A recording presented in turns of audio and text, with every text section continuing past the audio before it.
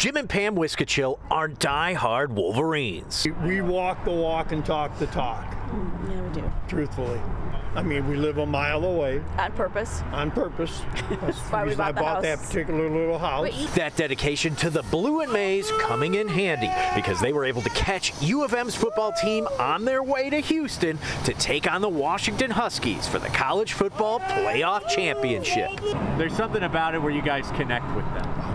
Yeah. Well, yeah. Yeah, they're wonderful. Whenever you see them, they're gentlemen, they're kind, yeah. They're willing to take pictures with you. Oh, yeah. But I think they're going to win because they've got that inner something.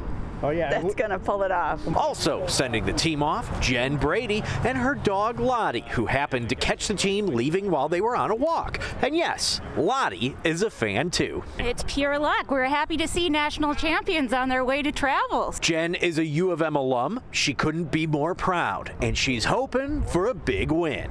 It's great. I was at the Rose Bowl when we won the national championship many moons ago. It is great to see.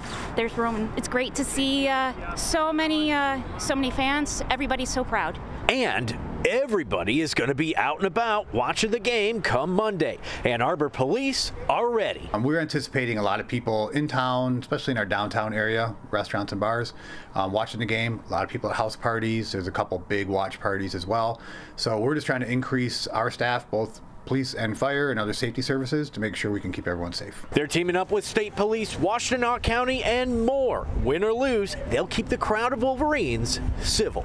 Probably going to see a lot more officers. We'll have officers on foot, officers in cars patrolling neighborhoods. Just kind of going to be where the people are and make sure that everyone's is safe and having a good time. And then there might be some parking restrictions, and that'll be very well marked near some of the more popular bars and restaurants.